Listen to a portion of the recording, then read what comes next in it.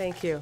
The other thing that I put in my bio for Sue was that I'm the mother of 2 elementary age school children here in Oak Park. And so it's really important for me to speak here tonight to see each of you here, parents and children, and talk and listen to what the community members, what the doctors have to say about drug use at OPRF, because my children are going to be coming here.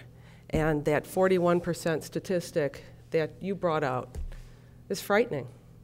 And it's my hope that through cafes like this, discussions like this, young adult children like yourselves and parents, that by the time my 5th and 3rd graders get here, we are below the national average. So,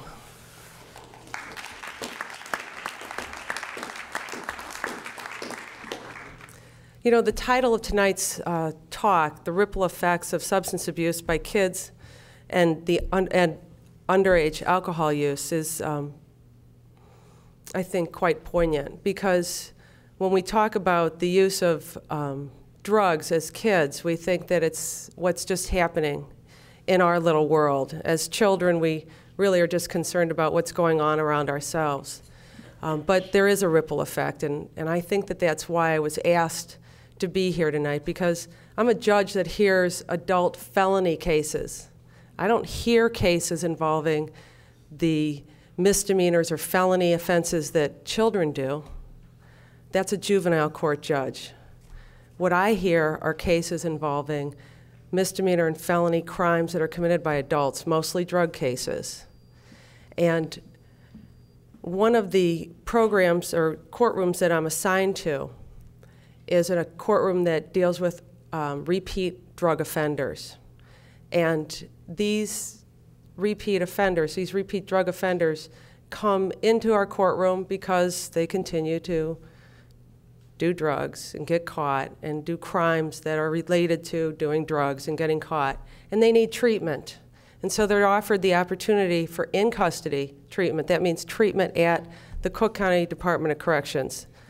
And it's a 120-day treatment program. But to get into that treatment program, to find out if they're eligible, they have to submit to an investigation, a social investigation into their background, their work history, their prior criminal background, and their drug use. And I will tell you that in at least 90 or 95% of those investigations that I review, and I review all of them, when it comes to prior drug use, what's reported most often is that drug use started when these people were in their teens, 13, 14, 15-year-olds. So it starts young. That is the norm. What isn't the norm, what isn't the rule, is a self-report of starting to use drugs when you're in your 20s or when they're in their 20s. I can count on one hand how many investigations I have seen where someone reported, I started using drugs when I was 27. It just doesn't happen.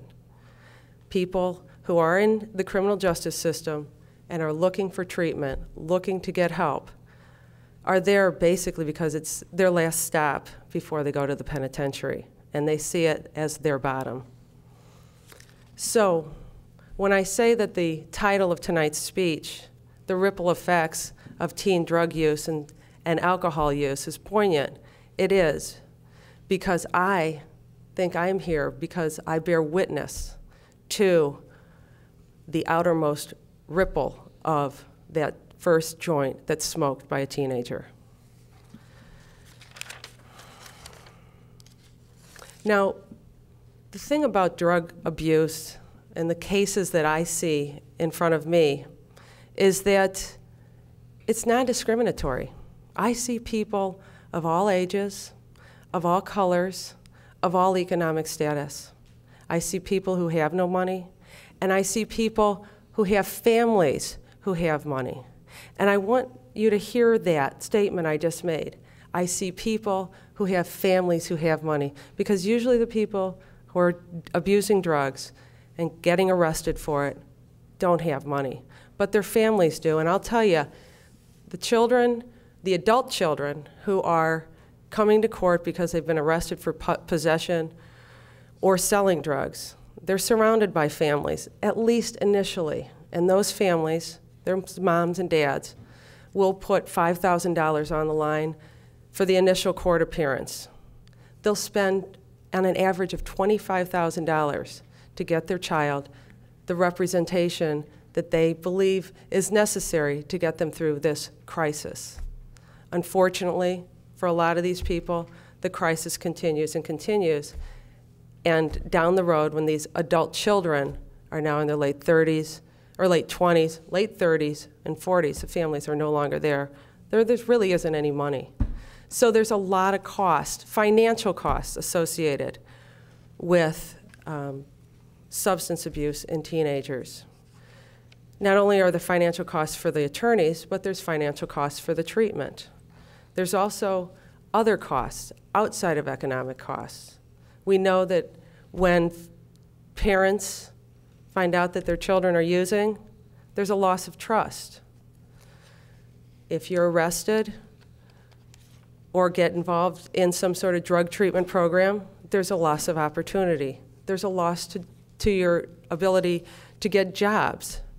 And if you are involved in an incident involving drinking and driving, you're arrested, you're prosecuted, you can lose your driver's license.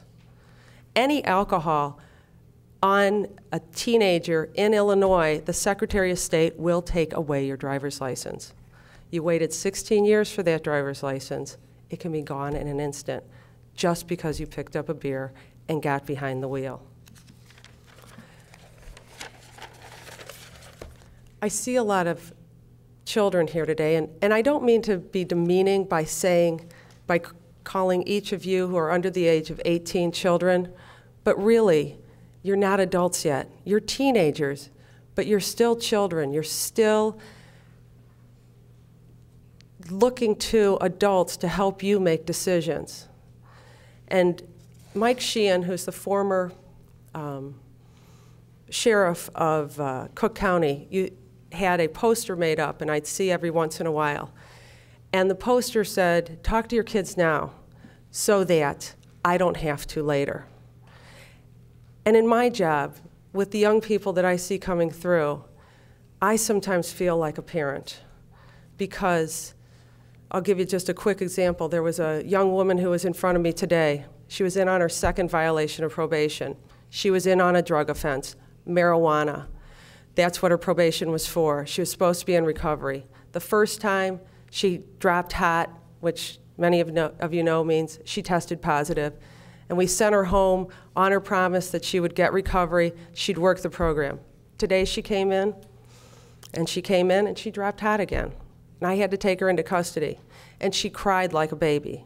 She cried like the emotional baby that she is. She's still a young person. Her emotional growth has been stunted at the age she started using, which was when she was a teenager.